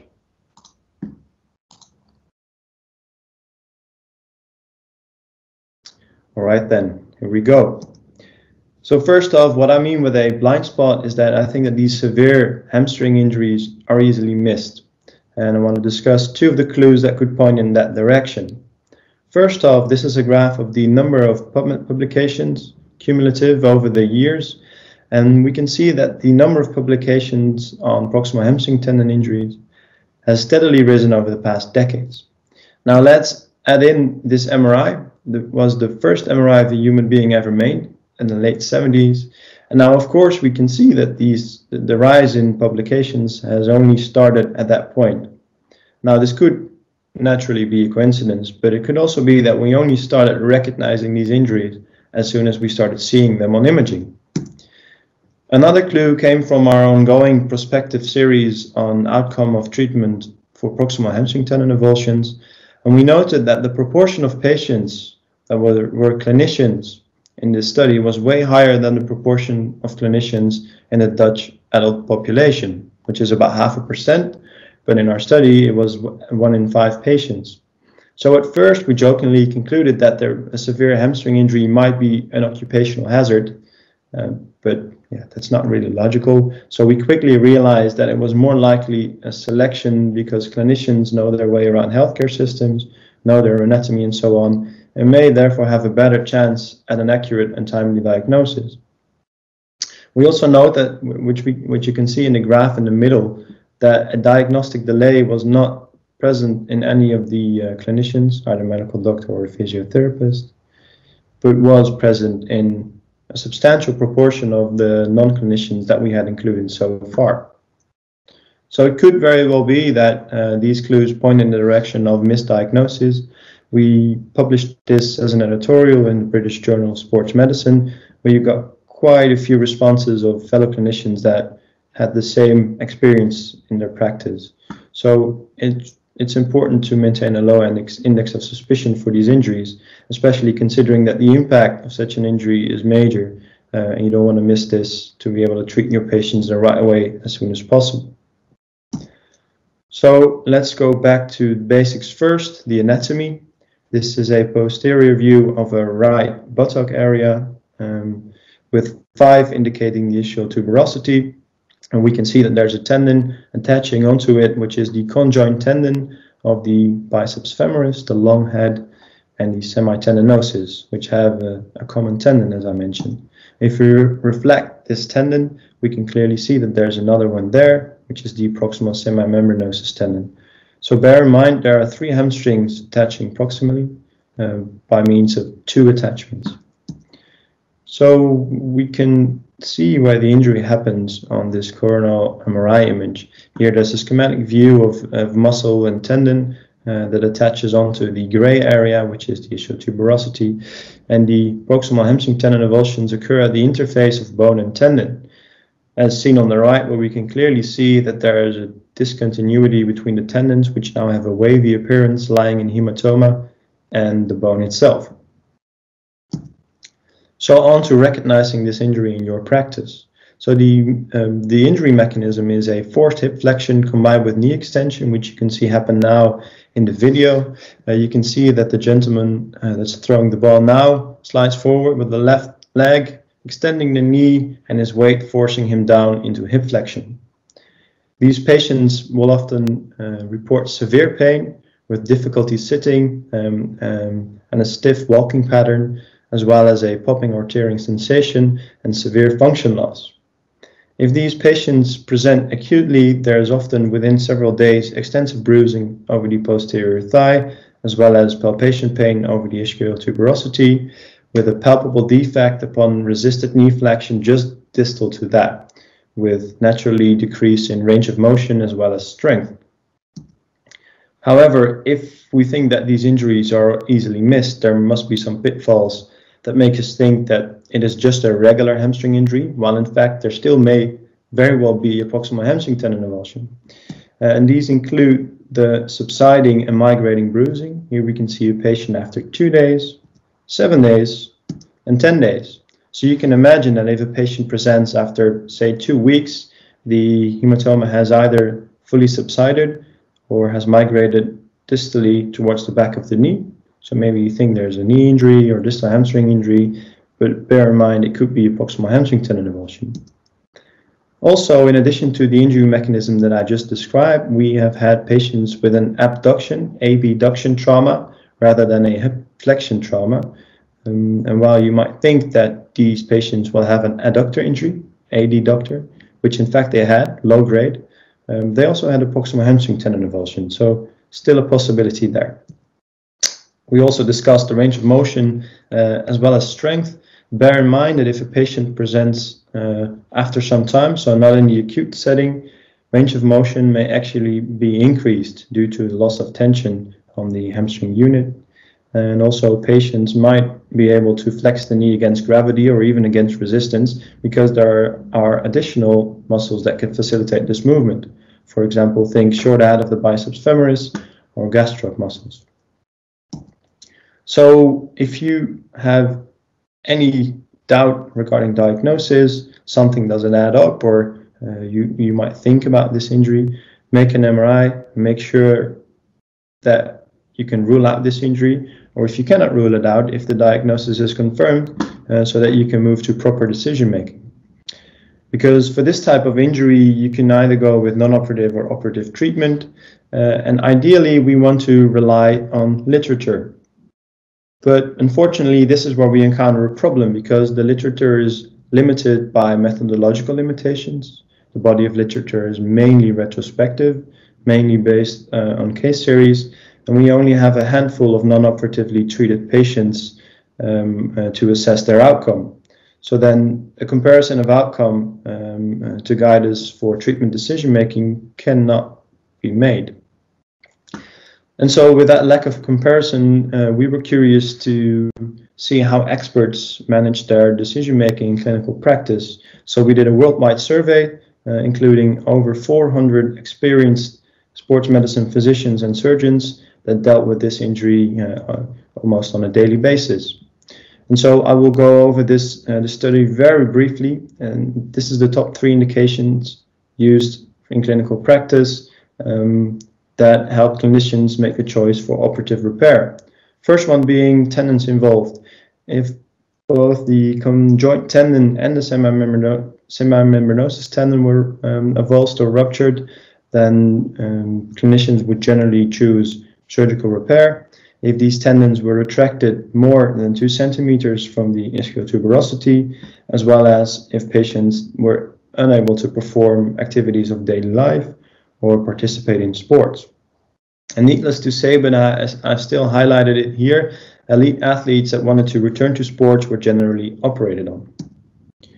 So from me, the take home, or in this time maybe stay home message will be: beware of the blind spot. Proximal hamstring tendon avulsion has likely seen you more often than you have seen it. Maintain a low index of suspicion. Beware of the pitfalls and make an MRI when in doubt. And once a diagnosis has been made, decision making based on expert opinion can be guided by the following: consider surgical consultation in cases of elite athletes or retracted avulsion of both attachments with the inability to participate in activities of daily living and sports. So that is all from me for now. From my side, it was a pleasure. I hope you found it informative. And then we will now go back to the place where the sun always shines. Doha, back to you, Rod. Now, as I said, tonight was all about trying to find out what research can tell us about clinical practice. And we've heard from a stellar group of experienced hamstring researchers. We now move around to the United States, where Dr. Steve Singleton of Dallas, or works with FC Dallas, as well as a bunch of other orthopedic colleagues in the area, has, whilst a senior researcher, has started earlier on his journey into hamstring research. Now, unfortunately, Steve's been called off to surgery, and so one of his colleagues, Dr. Gabriella Bucci, is going to present their research findings and how it's influenced their practice from their first foray into the field of hamstring injury over here in Texas. So, Dr. Bucci. We are honored by the opportunity to participate in this webinar with leading international sports specialists, and we would like to share with everyone our small contribution to the world of hamstring injuries in sports. In the past years, outstanding literature has been published describing classification systems to help define prognosis, return to sports criteria, and protocols to lower injury rate following hamstring injuries in athletes. In the same way, research based on therapies that could lead to an earlier return to sports have been performed and are of key importance for team health providers. Inspired by the excellence in research of our colleagues from Aspetar and other outstanding sports leaders around the world, we conducted the first report on hamstring injuries in a professional soccer team in the Major League Soccer. The purpose of this study was to identify specific injury patterns, the location and the severity on MRIs following acute hamstring injuries in a group of MLS players. The secondary purpose was to present a new MRI classification describing the location of hamstring injuries. Relevant data related to the mechanism of injury was collected from the available records. Detailed description of MRI findings were reported. This included the muscle affected, length and grade of the visible edema, total length of the hamstring, and the distance from origin and insertion to injury, severity of fiber disruption, low, moderate, or severe, and zones involved. The zones involved in the injury correspond to the classification proposed in this study, in which the full length of the muscle is divided into 5 zones. Zones 1 and 5 correspond to the proximal and distal tendon, respectively. Zones 2 and 4 correspond to the proximal and distal myotendinous junction, respectively. And Zone 3 correspond exclusively to the muscle belly. Here we can see a table showing the distribution of hamstring injuries in our group of patients. A total of 19 reported hamstring injuries were evaluated by MRI. All patients were males with an average age of 25 years old. MRI was obtained in an average of 16 days from the initial injury. The most affected player position corresponded to midfielders, and most injuries occurred during the early season followed by late season period. Running was the most common mechanism of injury among players, and almost 60% of the injuries occurred on the dominant leg. Interestingly, 74% of the cases involved the distal myotendinous junction, and 79% of the injuries affected more than one zone. All injuries presented with a severity of fiber disruption either low or moderate grade, and secondary findings on MRI were reported as well. The biceps femoris long head was the most common injured muscle, and in multiple cases it was injured in association with other muscles of the hamstring complex. From our available data, 2 re-injuries were reported during this period, and both corresponded to the distal myotendinous junction of the biceps femoris long head. This MRI anatomical division with 5 zones and radiologist detailed injury description helps identify injuries predictive of higher time lost from competition and higher re-injury rates, including injuries involving more than one muscle, presence of muscle retraction, length of edema, involvement of the tendon, and severity of fiber disruption. This is the first study evaluating hamstring injuries in an MLS team. The findings of the current study support the previously published international literature reporting a prevalence of biceps femoris long head injuries among soccer players. Interestingly, injuries affecting the biceps femoris have been associated with faster recoveries than those involving the semimembranous.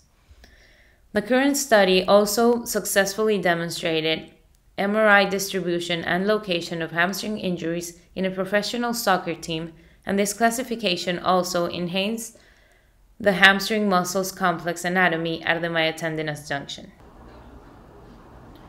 There are several limitations that need to be considered when interpreting the results, including the limited access to data due to restrictions from MLS authorities, which may not be representative of the prevalence of injuries amongst FC Dallas team. The current study population was limited to male professional soccer players, which may not necessarily reflect the injury characteristics within a more general population. Also, this is a retrospective review of MRI findings in one MLS team. Ideally, a prospective study would predict the amount of time missed and determine the accuracy of our predictive model from the MRIs. As future visions, the findings of increasing trend in injury rates are worrying, and prevention of hamstring injuries should be given the highest priority.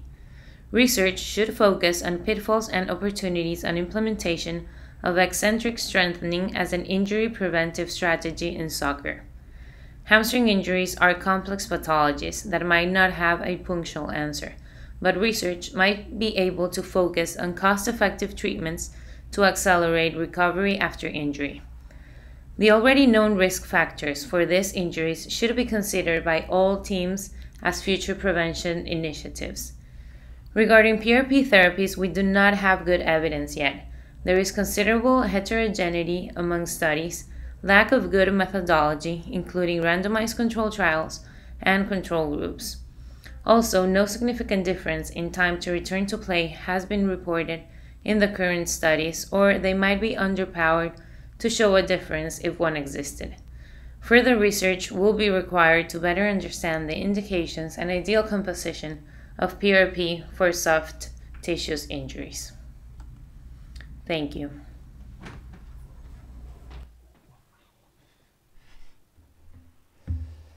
Thanks indeed, Gabriella, and thanks, Steve, for joining us all the way from Dallas.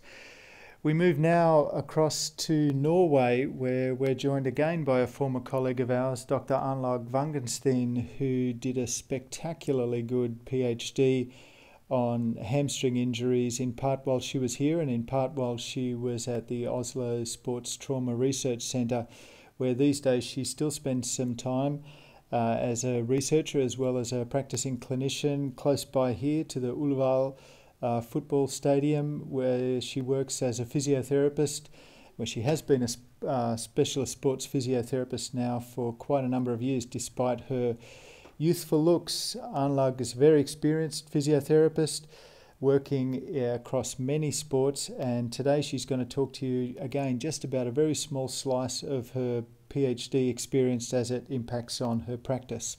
So Arnlaug. Yeah, thank you for the introduction and for letting me be part of this great Aspetar Hamstring online forum, Rod. And hi to you all in Doha and the rest of the world from Oslo. I'm currently working here in Oslo as a physiotherapist at NIMI, which is the Norwegian Sports Medicine Institute. And I'm seeing quite a few patients with different types of hamstring injuries, and also I'm involved with some ACL and hip-related research projects. So I'm looking forward to take part of this online forum.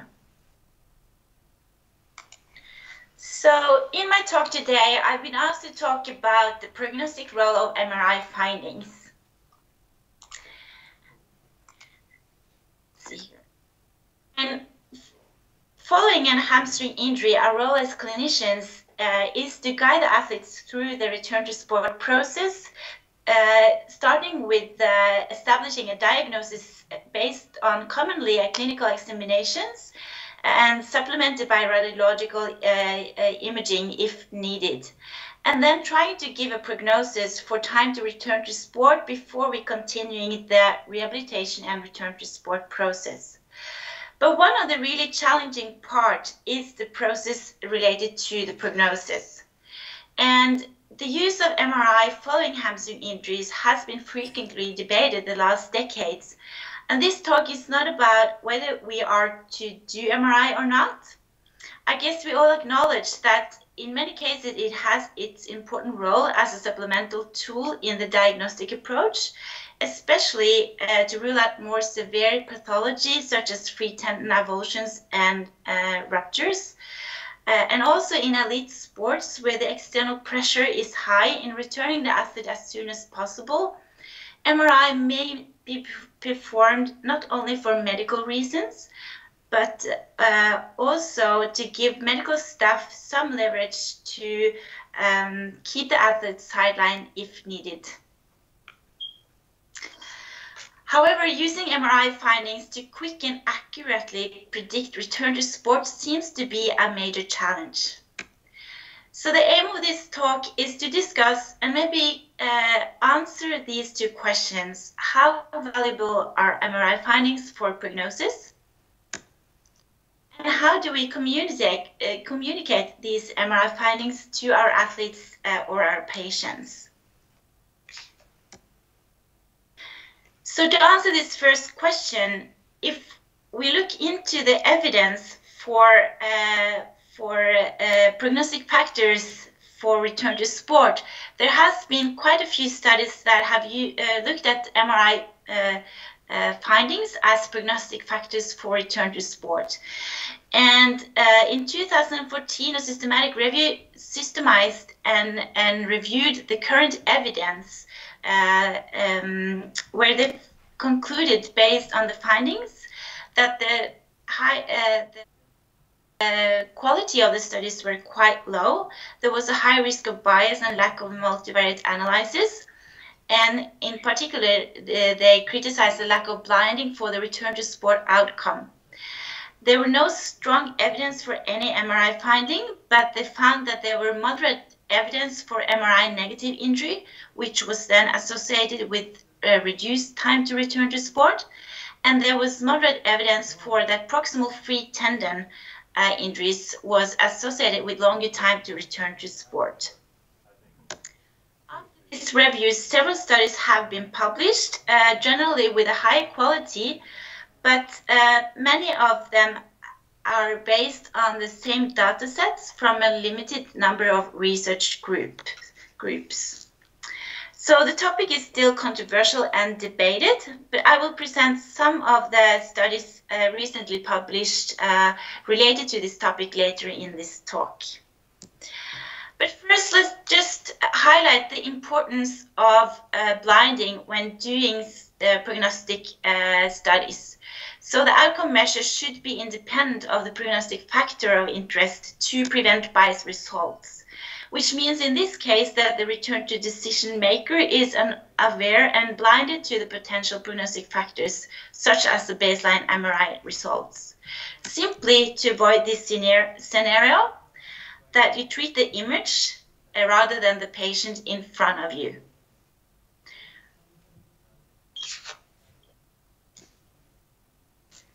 So this figure here quite nicely illustrates the challenge with making a precise return to sport prediction.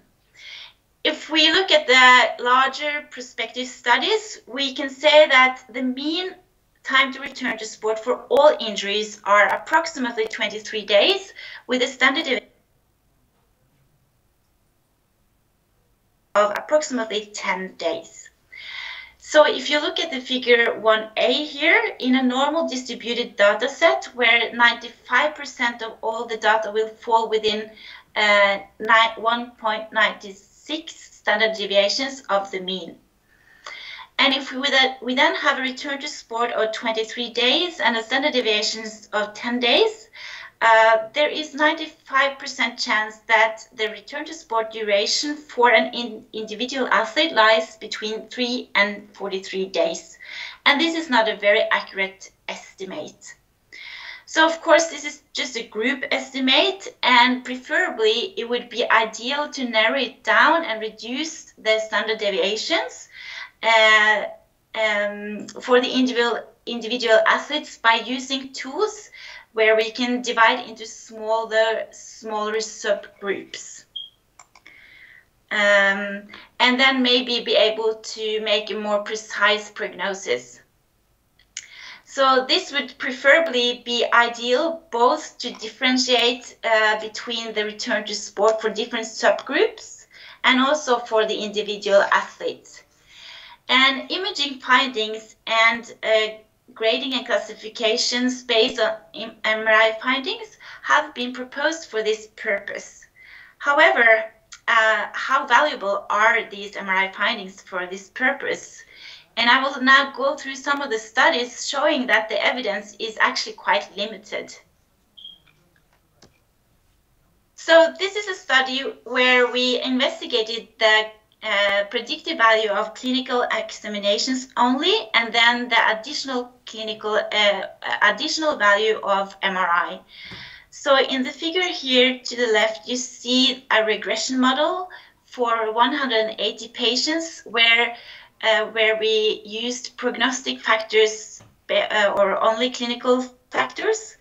And on the x-axis here, you see the actual number of days from injury until return to sport. And on the y-axis, you see the predicted number of days to return to sport. The dotted line is the perfect fit. So if all the actual number of days and the predicted number of days were similar, but you see the red line here, which is the regression line, and the gray lines, which are the confidence intervals, they are really wide. And this model only explained 29% of the total variance in return to sport. So that means that you can tell the athlete based on this model that you can return within 1 to 51 days, which is not very accurate. But then in the second model, where we added MRI findings, we could only increase the prediction with 2.8%. So only 31.8% of the total variance was explained by this model. And now we could only narrow it down to 1 to 50 days, in which we concluded by this study that there were no additional predictive value of MRI compared to clinical examinations only. If we look at another study, this is the UEFA Elite Club Injury Study, one of the largest prospective studies to date, where they found that radiological grade correlates with return to play for grade 1 and grade 2 injuries. However, they found that the size of the edema only showed weak correlations with time to return to play, and there were no correlation with anatomical location and return to play.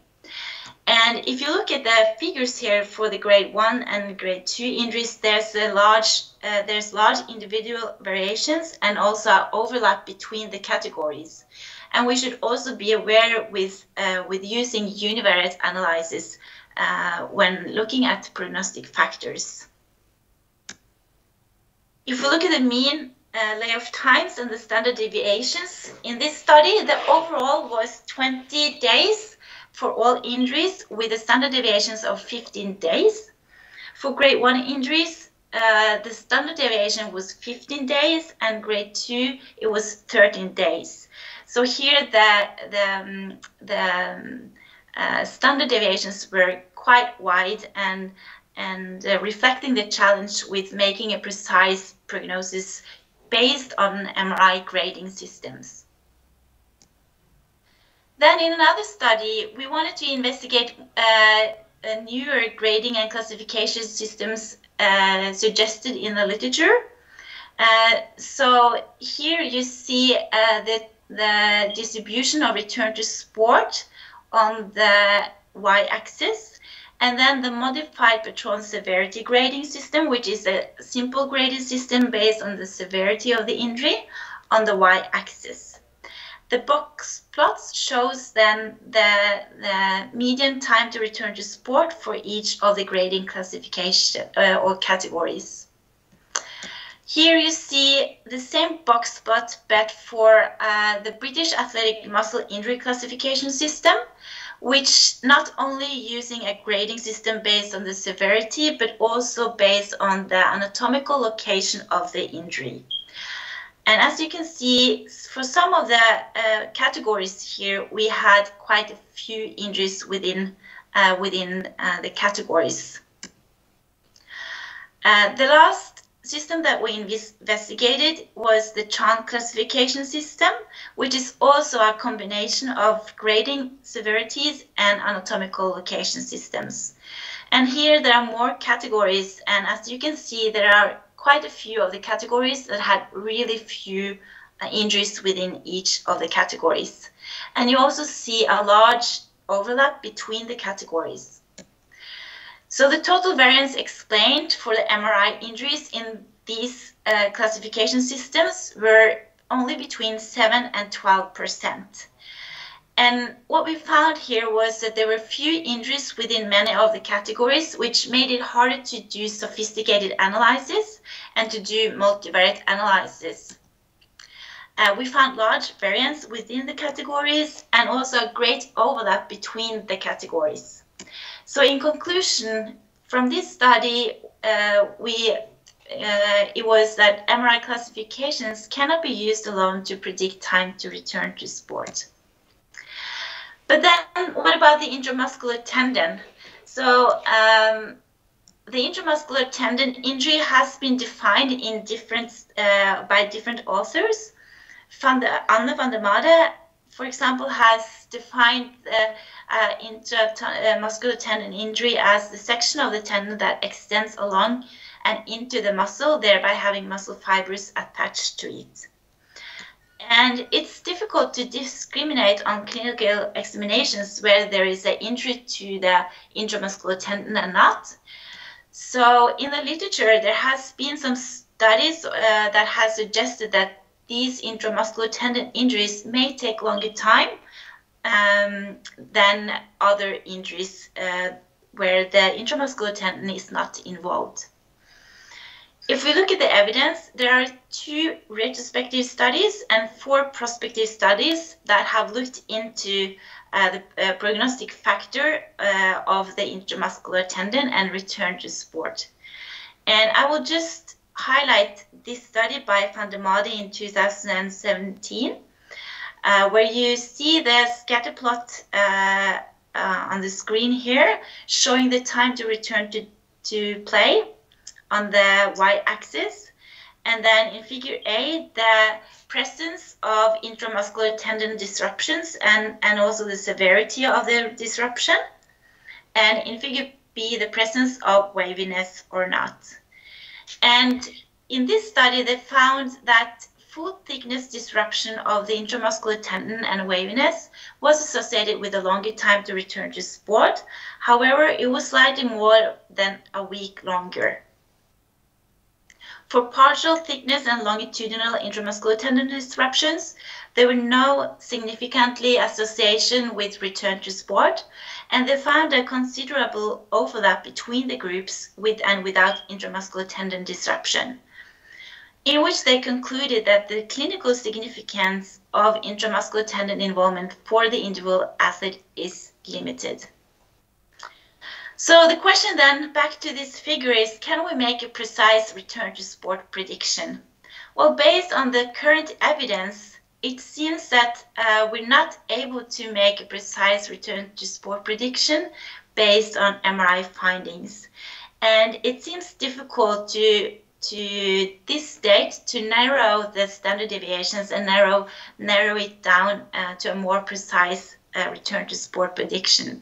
Probably it reflects that there are so many factors involved in the process, and that might influence the time to return to sport, which might have a greater value and than the MRI findings at the time of injury. Regarding MRI classification systems, there are currently no studies that have targeted rehabilitation to the defined MRI categories, and we don't know if that might be beneficial. But I just want to show you a new idea from the British Athletics Muscle Injury Group, where they suggest to inform or to use the MRI classification system as specific guidelines for the rehabilitation process. So this is only a suggestion and a review, but it hasn't been shown in any clinical study whether it's effective or not. It's in elite athletics cohort, and we don't know if it's appropriate for athletes in different sports or with lower tendon or muscle tendon unit demand. So further work here is needed, and preferably in larger prospective clinical studies. So then how do we communicate MRI findings to our patients and our athletes? Of course, this is what every athlete wants to know when the injury happens. How severe is the injury? And when can I return? And of course, you can choose to use the mean values, which is probably 3 weeks if you have a grade 1 injury. And you can tell the athlete you'll be back in 3 weeks.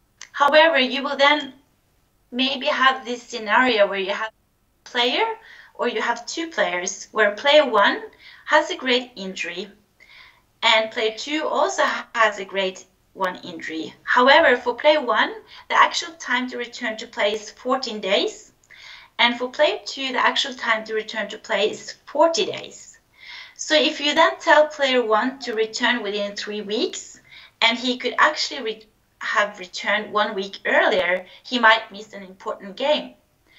If you tell player 2 to return within 3 weeks, and he probably would have needed more time, he might have an increased risk of re-injury, for example, or he might not progress as optimal as you would prefer. So we recommend not to give mean values and not to give a precise estimate, because we see that that is really hard to do. But what do we tell the athletes? So based on the evidence, we can say that the prognosis is based on a clinical reasoning process to which the MRI findings may contribute. However, we cannot use the MRI findings alone to give you an accurate prognosis.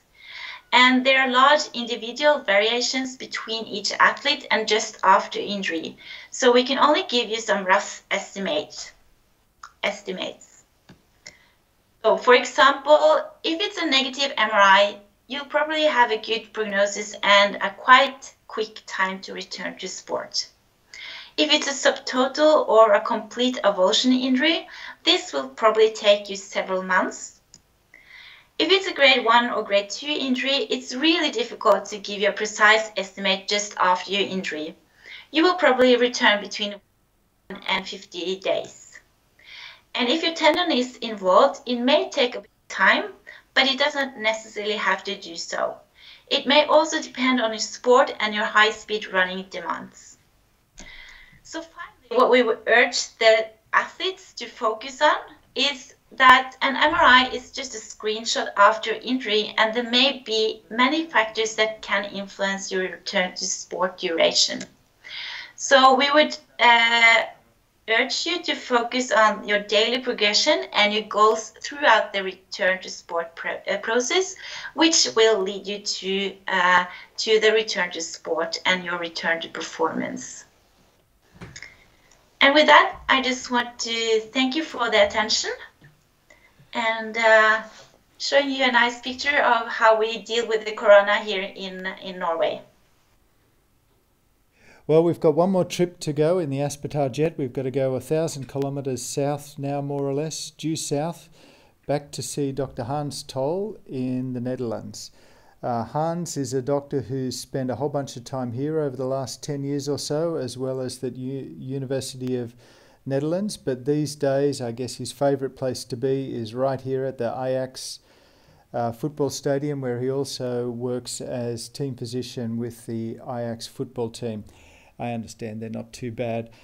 I'd like to thank Hans for joining us tonight, and I'd certainly love to share some of the Dutch he's taught me to say, but unfortunately I'll probably get thrown in jail if that happens. So let's go straight on to Hans.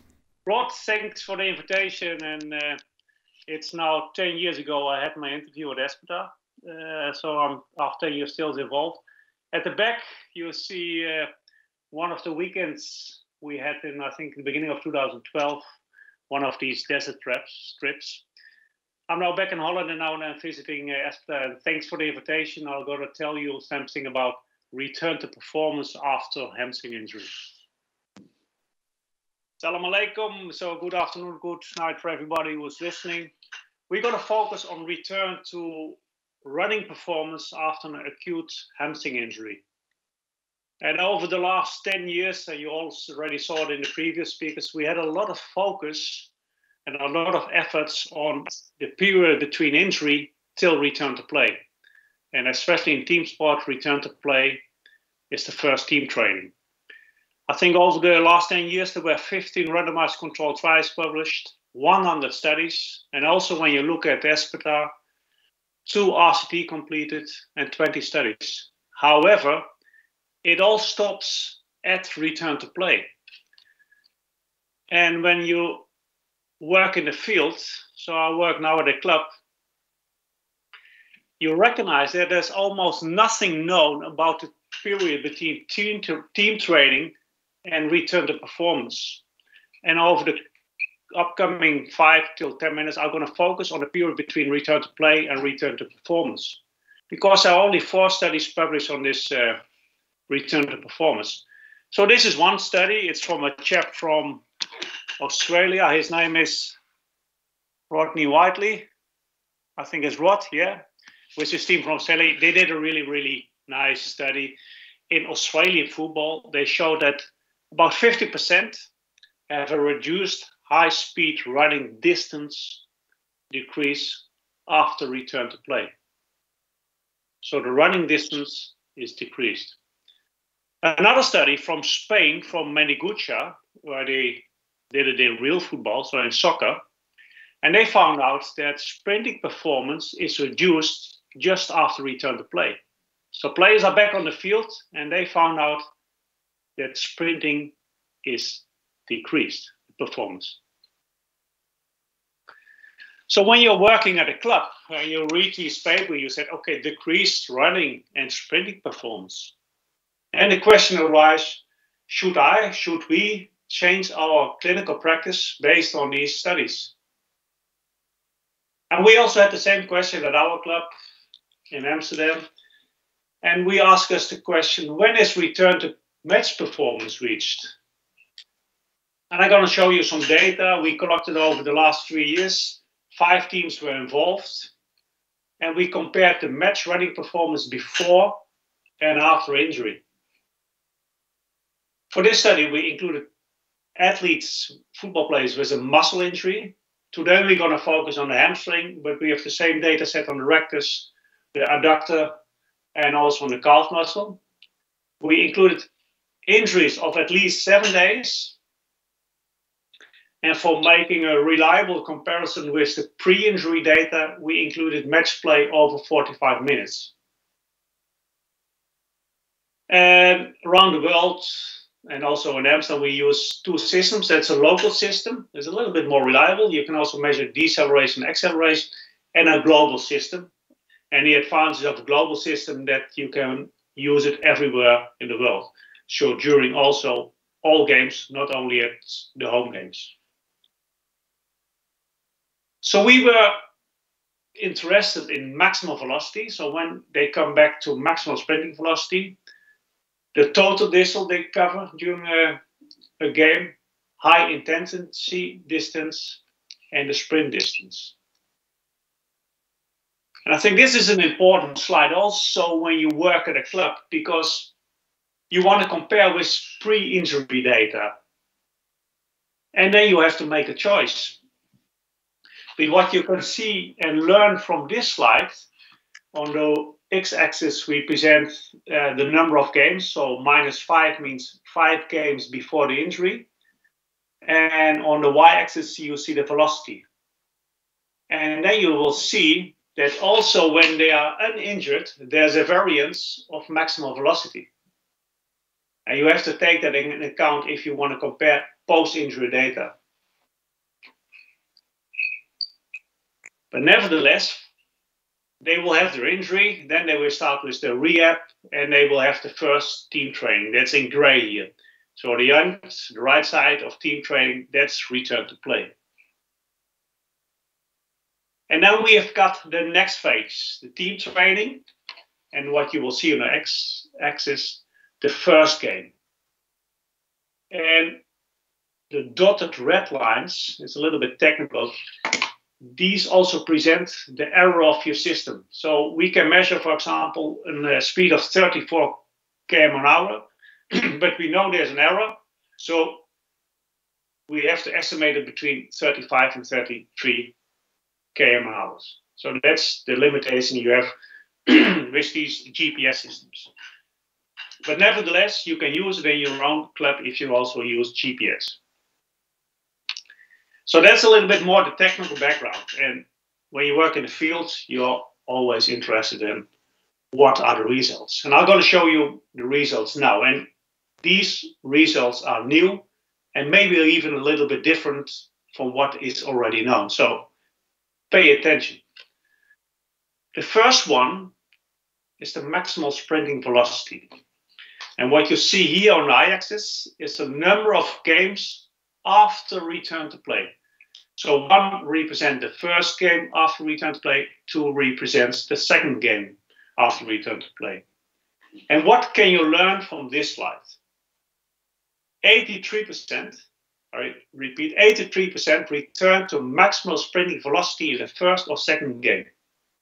And 50% even in the first game.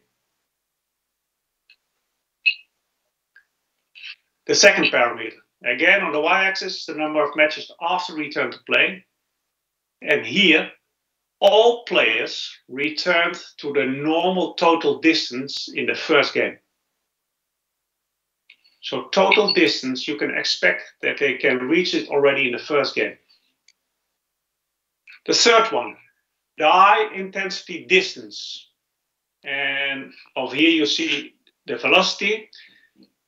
And also here, 89% return to high intensity distance in the first or second game. And 83% in the first game. And the final one, sprinting distance. You can always discuss what is your cutoff. We had it at 22.5. You can even make a little bit higher. But nevertheless, and we were really surprised with this, sprint distance is not impaired.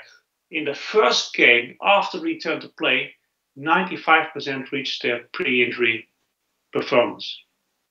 And even when you take the second game account, all players return to their sprint distance in the first or second game.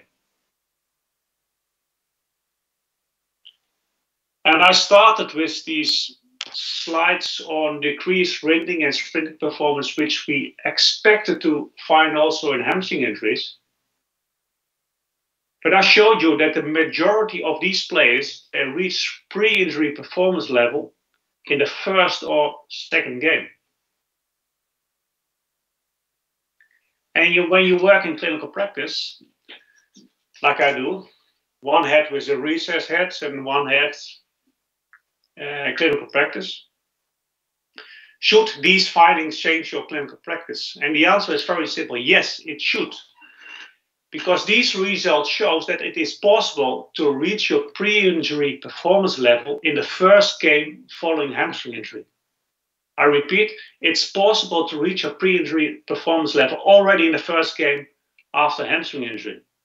So that's a clear and very important message if you're dealing on a daily basis with athletes and you've got access to GPS. So this is with my clinical, or with my practical head. Now with my research head, I would always say, yes, it's correct, but be aware, all research on return to performance, we have just started with it. And there's almost nothing done. And it's a very, very important field to study. So what is next? I think the next focus, and I touched it a little bit, but the next focus is also to have a look at the period between return to team training, what we call return to play in most studies, and the period before till return to performance.